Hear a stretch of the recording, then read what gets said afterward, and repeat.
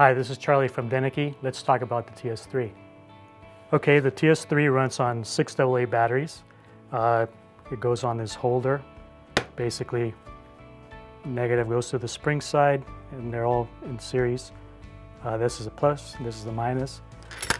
You insert the batteries into this battery compartment, and plus side up. If you reverse it, it won't hurt anything, it just simply won't turn on. So we do that. On the back, we've got an on-off switch, a 3-position brightness switch. But before we do that, what you need to do is you look at the rotary dial here. The rotary dial selects the frame rate you're going to be using. In this case, we're set to position 0, which is 30 frames per second. And it's matching the time code that's coming out of the audio recorder I have here. The gray toggle switch would be in the up position to generate, in the down position to be as a reader. And that's basically about it. With the Slate off, we feed it external time code. So we got external time code, 30 frames per second coming in, and we simply turn it on. It sees the time code and jams to it. Now we're time of day, matching time code that's coming out of the recorder. Closing the sticks freezes the time code for about 4 frames. It's difficult to see with the eye, but plenty for the camera to capture. And then the numbers you're seeing are the user bits, which happen to be today's date. It's got a 3-position brightness switch. This is low, this is medium, and this is high. And that's about it. One of the features of the TS-3, if we backtrack a little bit, is if we happen to be set at a different frame rate that's coming in from the recorder. In this case, I set it to 2997. We're going to feed it 30 frames. Once again, it's still off. Feed it external time code. Turn it on, and it's going to give us a sync error 30 message because this is set at 29. The recorder's putting out 30 frames per second. And it's saying, okay, there's a frame mismatch here. I'm going to warn you about it. So here we go. Sync error 30. So that should alarm you that there's a frame mismatch. And in this case, it's going to drift apart from the recorder.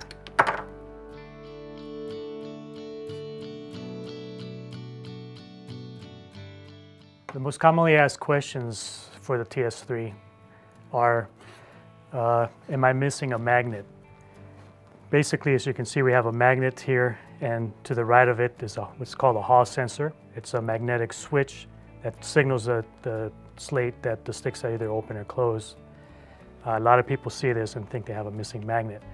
While we're in the subject of Hall sensors, another common question is, I close the sticks and the numbers keep rolling and it doesn't turn off as this one has. Basically what that means is that this Hall sensor has gone out and needs to be replaced. Another common question is, how much battery life do we get out of a Slate? Basically, it depends on what brightness setting you're on. If obviously the high brightness display setting is going to use more battery life, medium is going to use slightly less, and low will use, of course, the least. Common trick really is keep the sticks closed in between takes, and that's the minimum power and longer battery life. So it can last anywhere from a couple of days in the highest brightness to over a week in low brightness. Next question is, what cables do we need? It varies on the timecode output, but as far as the input is concerned, we use a 1/4-inch mono jack on the Slate.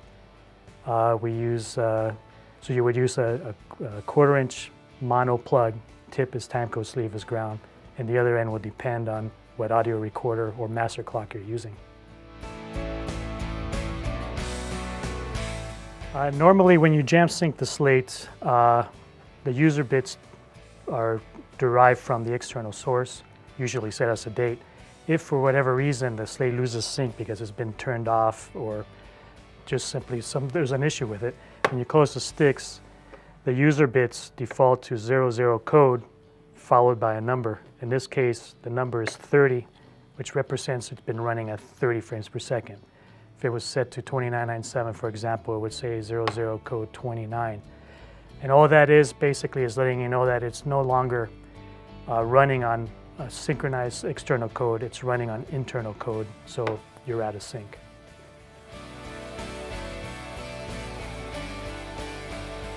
Above the 1/4-inch jack, we have a 4-pin male XLR used for external power. Pin 1 is ground, pin 4 is plus DC in the range of 6 volts to 18 volts DC. When using external power on a Slate, you must remove the internal batteries or they will explode. They're not protected. So if you have any questions regarding this or any other Denecke product, please feel free to contact us at denecke.com or any of our dealers.